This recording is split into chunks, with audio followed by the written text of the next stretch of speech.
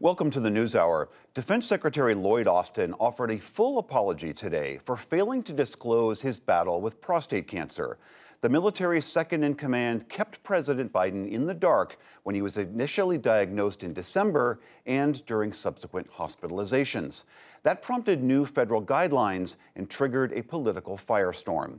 At the Pentagon today, Austin, who is 70 years old, was visibly limping as he made his way to the podium for his first press conference since the scandal broke. I'm recovering well, but as you can see, I'm still recovering. I want to be crystal clear. We did not handle this right, and I did not handle this right. I should have told the president about my cancer diagnosis.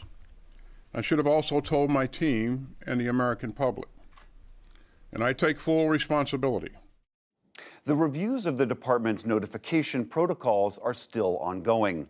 Our own Nick Schifrin was there at the Pentagon today, and he joins me now. So, Nick, there's this long gap of almost a month between the diagnosis and Austin finding out about it and him telling the president. How did he explain that today? Austin today called his cancer diagnosis a gut punch, and he said that his instinct was to remain private. But as you point out, it was nearly a month between the time he got his diagnosis, he had his surgery, and then he had his complications, which required a second hospitalization, and only after it became public did he tell the president. I asked him today, what was he thinking? This was his response.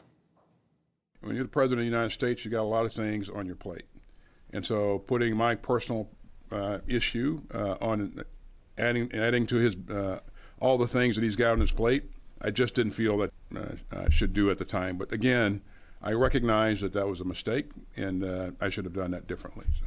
Austin said he never directed staff to withhold the fact that he was back in the hospital on January the 1st, and he claimed that there was no gap in any authorities inside the Department of Defense. But there are still questions, William, especially the night of January 1st when he went back into the hospital. He was taken there in an ambulance, and an aide told the dispatcher, have the ambulance arrive without any sirens. As for informing the public, he acknowledged today he really missed a public service opportunity to tell men, especially his age, that they should be screened for prostate cancer, because the fact is the screening caught his prostate cancer in good enough time for his prognosis to be excellent. 1 in 8 American men, William, will get prostate cancer. 1 in 6 Black American men will get it.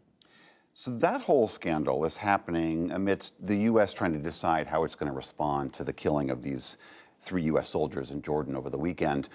What did Austin have to say about that today? Austin called this moment in the Middle East a dangerous one, and he reiterated that whatever U.S. military response to the attack that killed 3 U.S. soldiers over the weekend, that military response would not be one and done, but instead what he called multi-tiered. You know, I don't think the adversaries are of a one and done mindset, and so they have a lot of capability. I have a lot more. President Biden has already decided amongst the targets that include Iranian-backed proxy forces in Iraq and Syria, Iranian targets in Iraq and Syria, as well as targets inside Iran itself. And I asked Austin if Iran's operational role in the attack this weekend would be important when the U.S. administration was deciding how to respond to the attack. He said, look, quote, it doesn't really matter because Iran sponsors, funds, and trains these proxy groups in Iraq and Syria. The question now is, William, of course, how the administration will punish Iran itself or just its proxies after 160 attacks on U.S. forces in the last 3 months across Iraq and Syria. Nick Schifrin, thank you so much. Thank you.